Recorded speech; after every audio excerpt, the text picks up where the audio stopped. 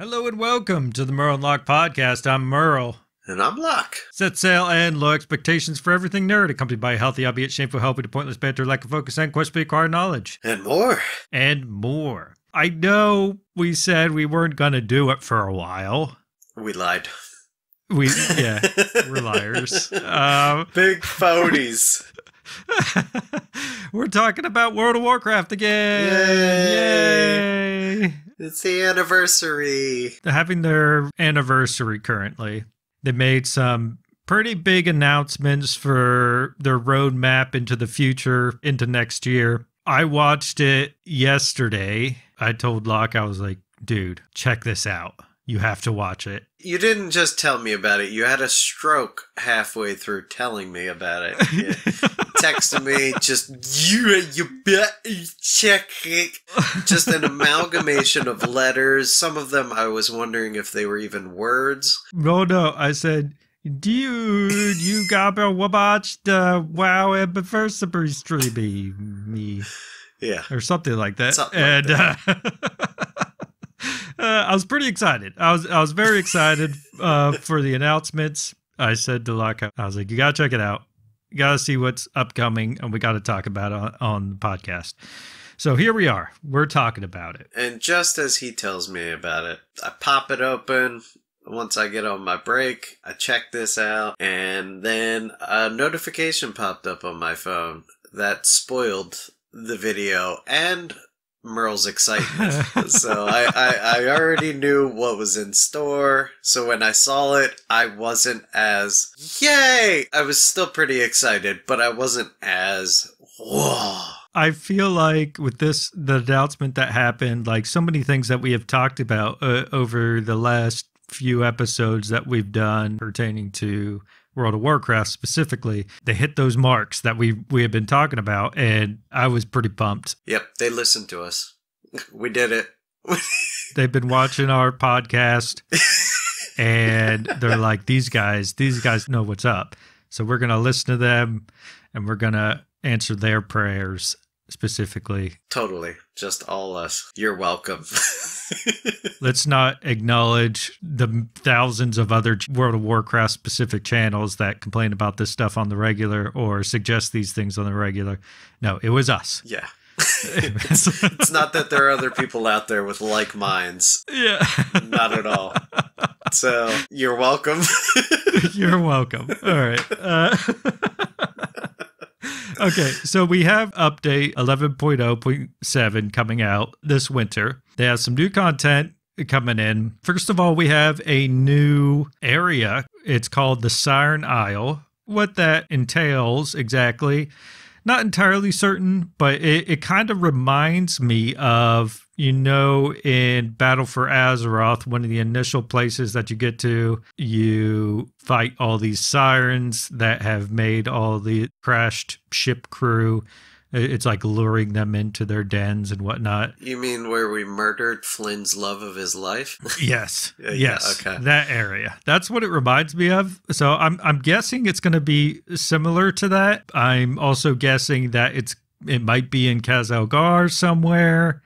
I don't know for sure. It sounds like it's going to be off the coast somewhere near Khazalgar or the Isle of Dorne. So they're going to get their tide sages or whatever, and they're going to move the mist. We're going to get into the whole thing with the tide sages and whatnot, because I know we had that idea when we were talking about Khazalgar and what happened to... I was pretty curious about what Jaina and Thrall were up to the entirety of that expansion when they came back with the entirety of Horde and Alliance forces. I was saying, I'm guessing that they utilized the Tide Sages to be able to clear the fog and the storms and whatnot to be able to make their way back to Khazalgar, because initially we were just teleported. I'm guessing it has something to do with that. And they did just release the story of what Thrall and Jaina were up to. I haven't read it yet, but it's on the WoW website. I think they have what's the guy's name? The guy that voices Thrall and a bunch of other characters. Chris Metzen. He reads the story. So I'm excited to listen to that at some point so I actually get an idea of what Thrall and Jaina were doing the entirety of that expansion. I'm guessing something about that leads into this Siren Arrow. I mean, that's just speculation. I don't know for certain, but we'll see. So there's a whole story and quests that are associated with that. Also, since this update is going to be coming out this winter, they're also doing some new stuff for the Wintervale celebration. Don't know what that consists of, what we should expect, but apparently there's just going to be some new stuff to keep you entertained during the Christmas season. More gifts. Yeah, I have no idea. By Santa, whatever his name is again. Oh, God, what is his name? I can't remember what they call Santa. God, Great Father Winter. Grandfather Winter. Grandfather Winter. Yes. Same thing. It means the same thing. Right. And then after that, starting early next year, I guess it's when 11.1 comes out, we're going to be getting a new zone. Something that we also talked about when we were talking about the Horinir that we found in Azkahet. Yeah. I was like, they have all these variations of all these different races, but we never get anything about the goblins. Now they're coming out with Undermine. Finally, we're getting something about the goblins. They were saying during the presentation that we're going to learn a lot more about where they come from and more about the cartels, just learn more about them, which will be awesome because we don't know a whole lot about goblins. We've never gotten that much about goblins. We know their whole starter campaign, that they were once enslaved by Zendalari, and then they snorted a whole bunch of that Kajamite, whatever it's called, that ore that they were harvesting, and they got super smart. It's questionable to say smart, but, you know. Yeah. Well, we can get into this later about the goblins specifically and what we know about them, because we were talking about whether or not we should do a lore episode about what we know about the goblins, which would kind of help things along in preparation for Undermine. They're also saying that you can ally with your choice of the cartels. Yeah, which is like, what, 4 different choices? Well, I think it's the main 3. I thought I saw 4, like Venture Company. Yeah, Steamweedle, Venture Company, Bilgewater. What was the other one? Oh, jeez, I don't remember the other one. Wish I would have wrote it down. Yeah, should have wrote it down. I don't remember. But anyway, you get to ally with one of them. I'm supposing that gives it some replay value, with your other characters to ally with each of the different cartels. Or if it's going to be like a daily thing like it is in Azkahet, when you can not necessarily ally, but you can prioritize which of the leaders faction type thing, where you can just ally with them for the week, do all their dailies, get access to their dailies and whatnot for the entire week, and rep grind, as it were. So we'll see how that works out. And then with that Undermine update, they also have a new way of transportation as well that I'm really excited for. This new vehicle thing that they're going to be having, because, when you do the starter zone in Kazan with the goblins, like everybody's rolling around in these really cool cars and what have you. And they're going to have something similar to that where you'll have these cool cars, but you can also upgrade the cars and you can customize them however you want, where if you want to like fishtail more, you want to be like drifting around on the streets and what have you, or if you want to prioritize speed. It's really cool that they're putting that in, and I'm really excited for it. I think it's going to set a headway for, like, instead of the sky racing, they're going to have races on the ground. Oh, that'd be awesome. That's my hypothesis. We'll see where that turns out. That's exciting. We also want to talk about something that we've become savvy to recently, where in preparation of the 11.0.7 update this winter, some people were saying about a particular mount that's going to become accessible to us, called the Shadow of Doubt. If you're familiar with the horrific visions, Or not even necessarily that. In this new expansion, there's these shadow creatures that you run into. And if you talk to them, it gives you like this notification saying like, oh, it looks into your soul or whatever. And then it has like a shadow of you following you. The mount is pretty similar to those creatures. We got a glimpse of it. You can look into it yourself. Just Google it up. You'll find it.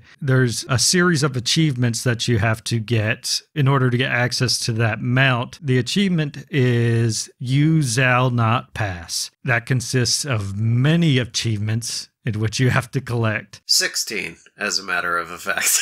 Which we're currently trying to grind out. In the Ringing Deeps, you have Notable Machines, Not So Quick Fix, Rock to Sleep, All the Slimes I Love. In Hollowfall, you got Lost and Found, The Missing Links, Biblioarchivist, Children's Entertainer, Meryl Menace. And as Kahet, you have Worm Theory, The Unseeming, Bookworm, Itsy Bitsy Spider, Smelling History. In Dornegal, you got Flat Earthen and A Star of Dorn. So it's a lot of achievements to go through, a lot of achievements to collect in order to get access to this mount, but that's what you have to look forward to, what you can do to prepare for this new update so you can get that mount right away as soon as it hits.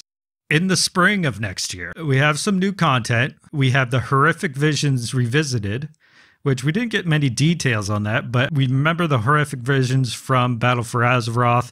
You'd have to wear your cape and have your Heart of Azeroth and go through this timed dungeon-y type thing. We have that to look forward to, which is something that we keep revisiting every now and again because we never maxed it out. But now we'll actually have an excuse to, kind of grind it out and finish it up, I guess. Also in the spring, we have more story quests, new content, Nightfall, whatever that is.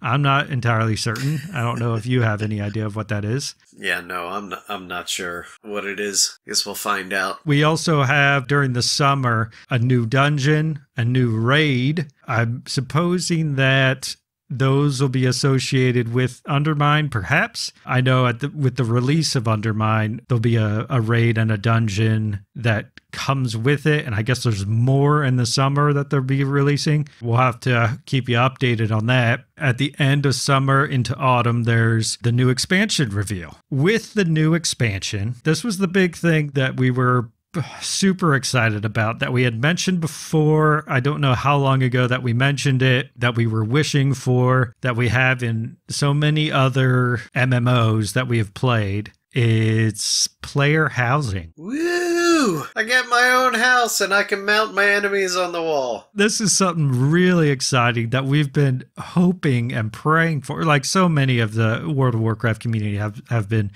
asking for this for the longest time, because who doesn't love having your own house in an MMO that you can decorate yourself, and then you can invite your buddies over to come check it out to see what you got going on and have a place to like hang out and chill that no one else has access to unless you invite them. I loved it in ESO. I put a lot of time into the player housing in ESO, which I absolutely loved. All the like achievements that you could get to get particular furniture items to be able to put up in your house. And now we're going to have it in World of Warcraft. God, that's exciting. We're going to spend so much of our time back in the game again, just trying to collect whatever goodies that they throw at us. What I'm hoping for is that they have those achievement associated things where it's like even past achievements, right? Achievements that have already been out, and you get access to these things with these achievements that you've already accomplished.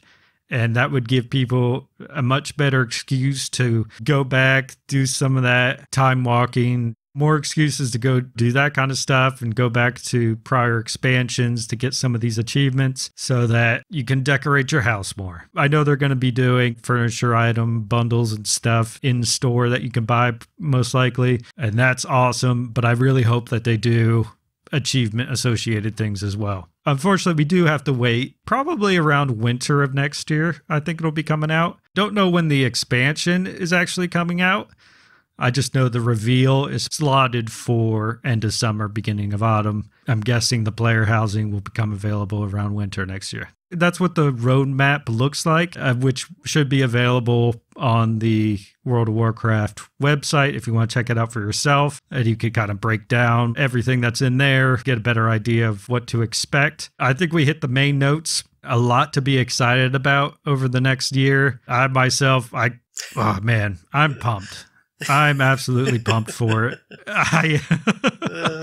Just having a nerdgasm. Absolutely. And I really do want to do a breakdown of the Goblin lore, what we know so far. I know there's stuff out there that talks about it, but maybe if we could find a fun twist to kind of make it interesting or breathe new life into it, get a little breakdown on the chaos that is the Goblin lore in which we know so far in World of Warcraft. Yes, admittedly, it is a bunch of nonsense for the most part. They're just insanity incarnate. And the whole starting campaign for goblins, it's just insanity. Not a whole lot makes sense. It's just go here, blow up that, betrayed time and again. Hey, it was exciting. It was exciting at that time. You were like, I get to blow stuff up? Hell yeah. It is very exciting. They're a fun race. I love them. I'm excited to delve more into their lore once Undermine comes out and see a little bit more about them. Just learn a little bit more. That's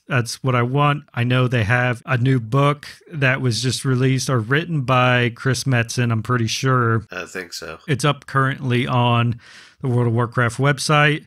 You can just download the PDF if you want, and you can read it yourself. I read through it. It's a fun little story. It's not as chaotic as what we're used to, but it gives you kind of an idea of the priorities being set, power struggles and whatnot. It gives you an idea of that.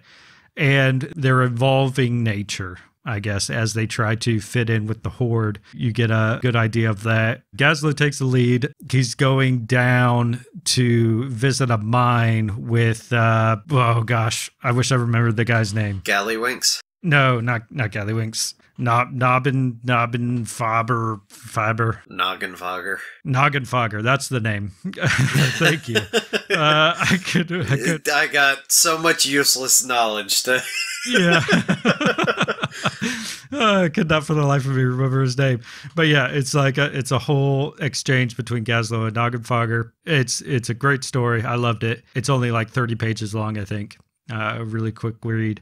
But if you're interested, go check that out. Let us know in the comments if you're interested in a little lore breakdown of what we know. We could definitely do that. I mean, we're probably going to do it anyway, whether people request it or not. Yeah, because, more World of Warcraft, more good.